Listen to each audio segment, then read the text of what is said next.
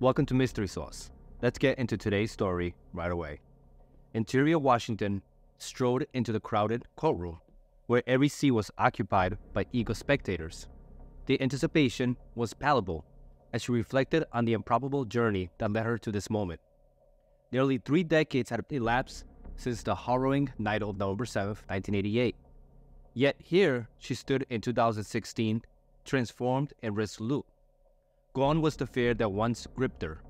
In its place, a steely determination radiated from her demeanor. With a poised stance and unwavering gaze, she prepared to address the court, her words unyielding and unstoppable. Across from her sat Lonnie Franklin Jr., confined behind a barrier of wire mesh, clad in an ill-fitted orange jumpsuit bearing the insignia of the Los Angeles County Jail. Despite his appearance, complete with thick frame glasses and a meticulously groomed mustache, Enietra saw through the facade to the danger he represented. Summoning her courage, she took a deep breath, causing her silver and turquoise hoop earrings to sway gently, a subtle testament to her resilience. Despite the gravity of the moment, she chose to wear a vibrant blue tank top adorned with cheerful floral prints, a silent celebration of her survival mingled with sorrow for those who weren't as fortunate. With unwavering resolve, she approached the stand. "My name is Enietra Washington," she declared, her voice steady as she met Lonnie's gaze. "I am one of your victims, your only living victim." There had been something sweet about the man as he sat unexpectedly in the orange Ford Pinto with the white racing stripe painted onto the front hood. His thick-rimmed, nerdy glasses and black button-up polo shirt certainly didn't match the gaudiness of his pimped-out car. She noticed his shirt was tucked neatly into his khaki pants, and Enietra was intrigued. After all, it was Saturday night in Los Angeles on November 7th, 1988. And after a long and emotional breakup with her husband and a visit down south with her relatives in Louisiana, Enietra was looking for a distraction. She was only 30 years old and had a lot of living left to do. Tall and curvy, with curly short brown hair and flashing eyes, Enietra didn't want her ex-husband to bring her down. He was just one man. She wanted to feel good, to feel alive, to feel sexy.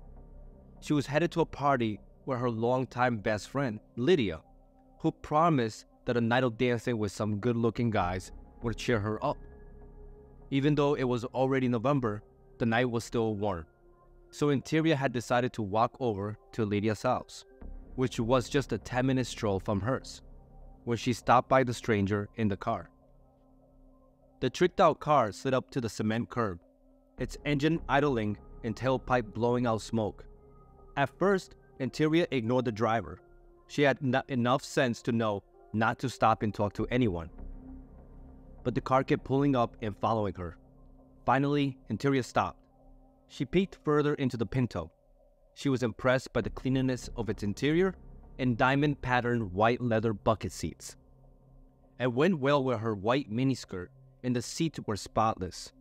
There wasn't a scrap of dirt or food anywhere, something she didn't often see on the south side of Los Angeles. The stick shift looked like a cue stick with a white pool ball on top. Maybe she judged the driver too harshly. Before she could apologize, however, he spoke. "Come on, I'll give you a ride," said the stranger.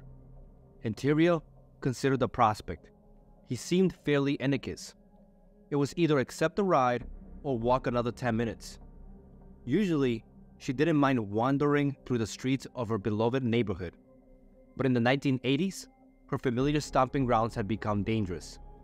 Gangs had taken over the streets, and there was an ongoing war between the Bloods and the Crips.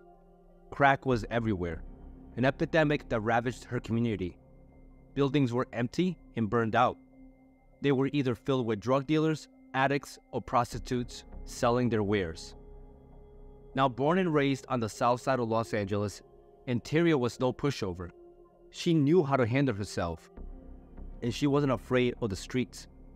But she was also fun, someone who could throw caution to the wind. So she decided It couldn't hurt to get a ride to a friend's house. She opened the passenger door and hopped right inside. Now as he drove, they bantered back and forth. He was funny and had an answer to everything. She matched him up, quip for quip. As he spoke, Enietra could feel her early sadness lift. She was actually having fun. In the spur of the moment, she invited the man to come to the party. "I'll go," he said, turning his bespectacled face to Enietra. The man drove down a side street, telling Enietra he had to get some money from his uncle before they could go to the party. He pulled the car up to the curb in front of an old yellow house, and without saying anything, ran inside. Enietra tapped the car's upholstery, counting the moments, waiting for him to return. She didn't think anything of the brief stop. That was always the way it was with men, always dropping something off or forgetting something. She would have patience for only so long. If he didn't come out soon, Enietra had thought she would leave. Finally, the guy exited the house and headed towards the car. As he opened the driver's door and slid inside, Enietra could immediately tell that something had changed. Gone was the flirty, coy man from minutes earlier. He now felt disconnected and cold as ice. His eyes had turned black. He started the car and pulled away, staring straight ahead. Silence enveloped the car, broken only by the thunderous beat of Enietra's heart vibrating in her chest. Now anxious, she absently wiped her clammy hands on her miniskirt, her mind racing with indecision. Something felt off about this man, a sudden shift in his demeanor sending warning signals coursing through her veins. Why had she agreed to get into this car? Should she demand he stop so she could exit and continue on foot? Or should she endure the discomfort until they reach her friend's house? As she weighed her options, contemplating whether to unlatch the passenger door and make a daring escape, the man unleashed a barrage of insults with startling velocity. Caught off guard, Enietra struggled to formulate a response, but her instincts surged to the forefront, her defenses instinctively rising. This was unmistakably dangerous territory, and she refused to tolerate his disrespect. "Who do you think you're talking to?" she asked, her voice as tough as nails. She had her neighborhood querulous and hoped he got the message that she wasn't a woman to mess with. He didn't respond, but instead pulled out a sub-nose handgun out of his jacket. He pointed the gun straight at her chest, and without warning, pulled the trigger. A loud crack filled the air as the bullet shot out of the handgun, hitting her square in the chest at point-blank range. "You shot me," Enietra screamed. She looked down at the front of her white and blue peasant's shirt. It was her favorite top to go out dancing in, and now she saw that the fabric was covered in dark red blood. She had an inane thought about never able to get the stain out. But as the blood spread, she could make out a round bullet hole in the middle of her chest. Through the wound, she could see the inside of her guts, of her body. Enietra told herself, "Okay, don't panic. If you panic, you're a goner." Now before Enietra had a chance to make her next decision, her attacker pushed her back onto the passenger seat, climbed on top of her, and pulled up her miniskirt.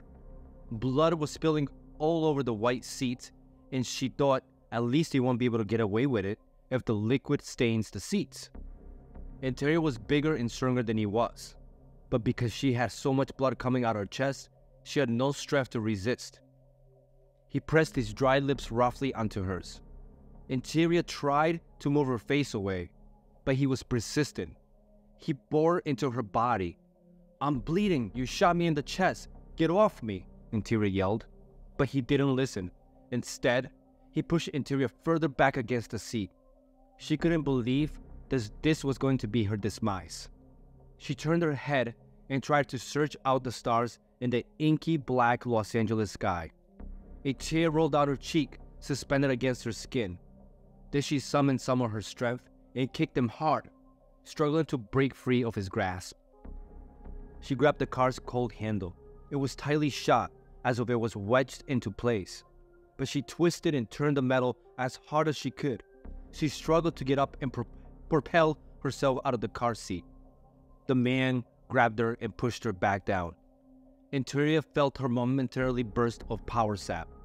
But then he let go of her arms, and a bright flash blinded her. What was that? Was he shining a flashlight in her eyes? As the light illuminated the car, she could see her attacker's hands were occupied. It looked like he was holding a Polaroid, one of those newfangled cameras that were all the rage. It was big and bulky, and she was certain that was what it was. Then the flash went off again. He was taking pictures of her lying helpless against her car seat, bloodied and battered. She had enough strength left to lunge forward and grab the camera, but her attacker easily pushed back. He flinched at her surprised lunge.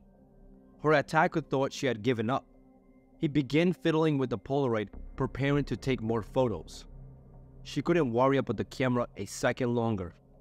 Enietra knew this was her last moment to try and escape. The adrenaline flooded her body. She grasped at the door handle, but it was slippery with blood, and her fingers couldn't get a grip on the knob. She clenched her fingers around the handle and pulled as hard as she could. Her attacker heard the sound. In a flash, he put down the camera, grabbed the gun, and began to beat her senseless. The cold steel smashed against her body and her skull. She could feel her bones crack against the instant force. She held her arms against her head, huddling underneath the flimsy protection, trying to shield herself from the powerful blows raining down on her. Blackness was closing in on her, but she willed herself to remain conscious. If she passed out, she knew that meant certain death. Then her attacker casually leaned her over, and he opened the door a crack. She could hear the metal locks grind as they disengaged. He kicked Enietra hard in her side in a flash. She tumbled out of the car onto the gritty pavement. The orange Pinto remained frozen as the driver loomed over her, making sure Enietra's lifeless body remained crumpled on the ground. Then he started the car and sped off with a lurch. After she could no longer hear the tires on the pavement, Enietra opened her eyes. The street was desolate, but she could hear some traffic noise nearby, but otherwise it was silent. All the buildings and houses in the street were dark and sleeping. She didn't know where she was or where to go. Her entire shirt and skirt were covered in red, and stains smeared over her hands, hair, and face. Blood still flowed from the gaping hole in her chest. Her heart was racing, and she could feel her strength fading. Life had taught Enietra to help herself. Rolling over, she used the edges of her elbows to pull herself up. She could feel the gravel rocks push into the skin. Everything was slimy, and she kept slipping on blood slicks. But eventually, through sheer determination, she rose to her feet. Like a zombie, she used her hands to guide her. She held them out in front of her and started to zigzag down the streets. Weaving unsteady, she soon realized she was walking down familiar roads. She wasn't that far from her best friend Lydia's house, so she continued to walk, leaving bloody smudges on the parked cars along the street. Then right there in front of her was Lydia's house. Her vision blurry, she could make out the lights in the two front windows, a beacon of hope, as she made her way onto the front porch, screaming her friend's name. "Lydia! Lydia!" Enietra pounded on the sturdy door with the back of her fist, but no one came to help. At her wit's end, all energy exhausted, she sunk onto the porch floor and blacked out. It was just past 1 a.m. when Lydia arrived home to find her best friend lying in front of her house, surrounded by a pool of blood. When Enietra didn't show up to the party, Lydia assumed it was because she didn't want to attend. "He beat me with his gun," Enietra croaked to her friend before passing out once more. Lydia went inside and confronted her petrified children as to why they didn't open the door. Huddling in their beds, they told their mother they were too scared when they saw the screaming woman covered in blood approach the house. They didn't recognize Enietra and were too nervous to let the unknown person inside the house. Lydia couldn't fault them. Seeing the state of her friend, she wasn't sure she would have unbolted the door either. She rushed towards the telephone, and Enietra opened her eyes while Lydia was dialing 911. A blue and white ambulance came screeching to Lydia's house, and paramedics loaded the beaten woman inside.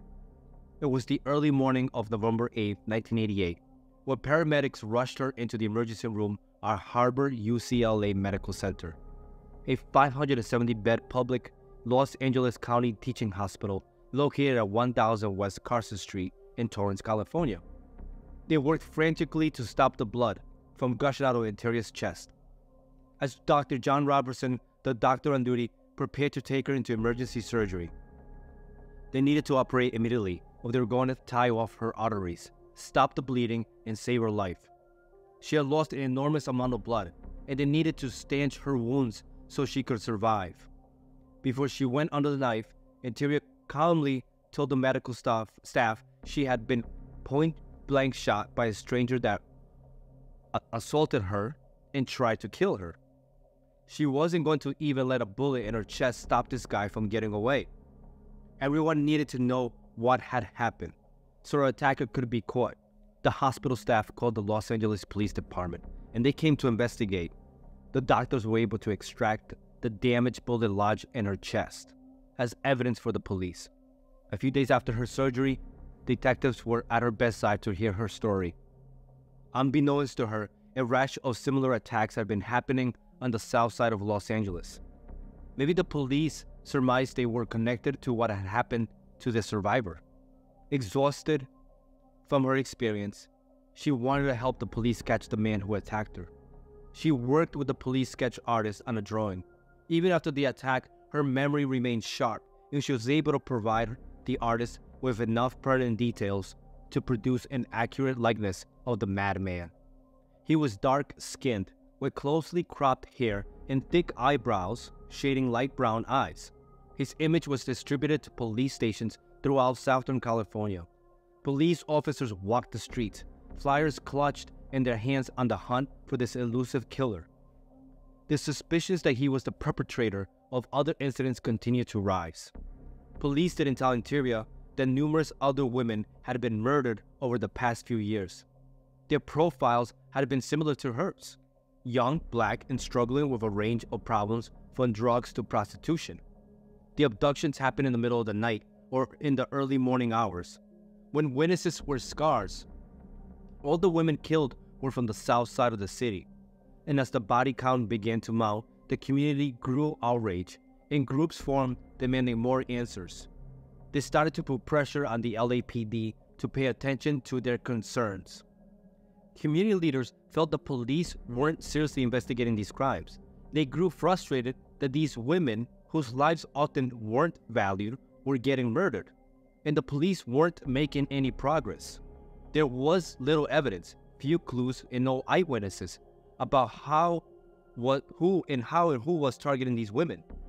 Now, however, the police had something to start with. The ballistics from the bullet in Enietra's chest matched the gunshot wounds and the other dead girls. It was becoming clear the man who attacked Enietra was also their killer. Still, detectives didn't tell Enietra they believed her attacker was a serial killer. A few days after the attack, detectives took her out to see if they could find the orange Ford Pinto she described. They drove the streets but didn't find a match. During the 1980s in Southern California, Pintos were a common. It seemed one was parked on every corner, but all the cars they peeked into not had the unique white seats. And then just like that, the killing stopped. With no further evidence and no more bodies found, the trail went cold. Enietra tried to get back on her feet, all the while feeling that the police didn't trust what she had told them. She confided to friends that the police behaved as though she were a prostitute or someone they didn't want to put the time and effort into. She felt demoralized. The more she tried to protest about the lack of attention to her case, the more she felt the detectives didn't believe her. She showed up at the police station. She asked the detectives where they were in their investigation. She tried not to get too upset. Instead, she threw herself into her church and went back to school for a degree in medical assisting. She was determined to move forward with her life. 13 years passed before the killer struck again. It was 2002, and again the police found the body of another young black girl, Princess Berthamex, a runaway whose body was dumped on the south side. 2 years later, the body of 35-year-old Mallory McCorvey was discovered by a crossing guard. And in 2007, 25-year-old Genesia Peters was found shot to death and covered with a garbage bag in an alley. This time, though, detectives had something that they hadn't been possible all those years ago: DNA. Lab technicians were able to trace the DNA left on the bodies back to the murders that took place in the 1980s. It seemed the serial killer had awoken from his slumber. Even though police had the serial killer's genetic profile, they still had no idea of who he was. He wasn't listed in any of the criminal databases, which meant that, surprisingly, the killer had never been arrested or fingerprinted. The LAPD formed a task force dedicated to hunting down the elusive murderer, but didn't alert the public of this new development. Within days, however, the LA Weekly, a local alternative paper, broke the story and nicknamed the serial killer the Grim Sleeper for his long drought between murders. A local councilman offered a $500,000 reward to the public in an effort to generate tips on the cold case. It was hard to get the general public interested in long-dead prostitutes, and barely any leads came in. The police pressed on. They hired a profiler to further understand the person they were hunting, and he was able to generate specific characteristics of the killer. In a 2009 press conference, detectives Dennis Killicone, who had been on the case for years, announced a chilling prophecy. He said the suspect, probably in his 50s or late 40s, was somebody that nobody would ever suspect, one of those types who would be described as a great neighbor. In the meantime, Enietra's life was far removed from any of these new developments. She didn't even realize her case was related to the hunt for the Grim Sleeper until detectives approached her in 2006 at a laundromat with an array of mugshots. They told her about the new murders and explained they thought it was the same guy who shot her so many years ago.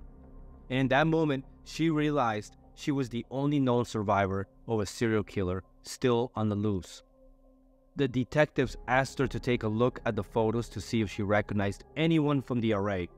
She was in shock, but she didn't see any familiar faces in those photos.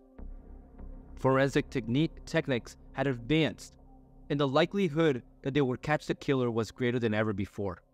Now, using Enietra's 1988 sketch, the police released a composite drawing showing the suspected killer both as a young man and age. They posted billboards around Los Angeles that promised rewards for information about the Grim Sleeper. Police now wanted the public's help to catch this guy. A complete about-face from their earlier strategy. It seemed to be the only way to track the serial killer down. Finally, in 2010, using an emergency search warrant, police pushed down the door to a mint greenhouse nestled on West 81st Street where Lonnie Franklin Jr. lived. Known as a beloved neighborhood fixture, Franklin was a retired garbage collector who was always willing to help others out. He would fix cars or help move a bedroom bureau. Neighbors knew him as someone with whom to drink a beer. He kept a supply of car parts stashed in his backyard where neighbors could wrangle in old tire or rims for a quarter of the price they would pay at a garage. He lived with his wife of 32 years and doted on his grandchildren, who often came to visit him.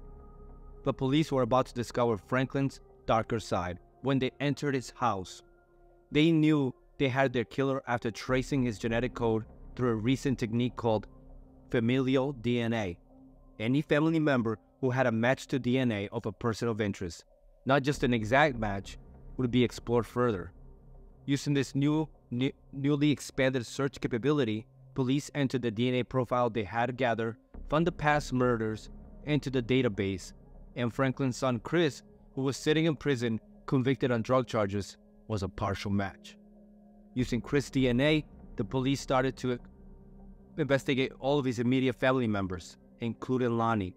It was a 100% match. The LAPD finally had their guy. During a 3-day search through Franklin's house and workshop, detectives found hundreds of hidden photographs, almost 500 pictures.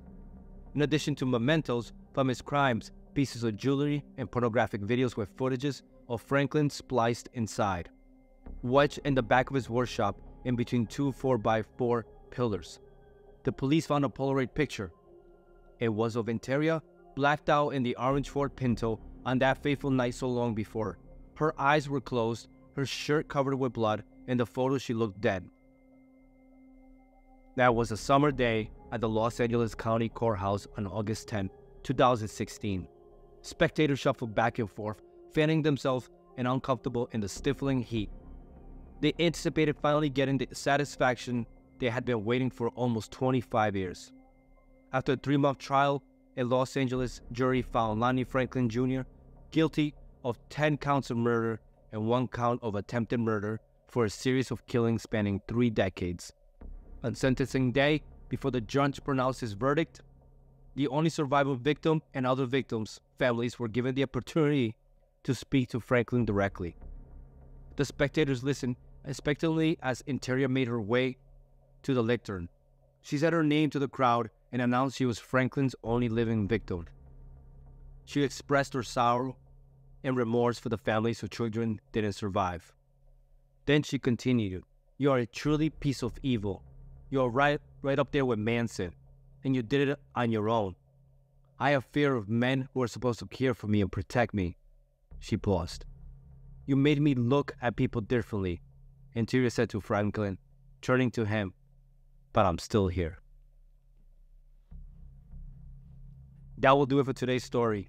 If you enjoyed this story and would love to hear more, then please hit the like and subscribe button, and even use the comment button to leave any suggestions. Thanks for joining me, and see you on the next one. Keep it saucy.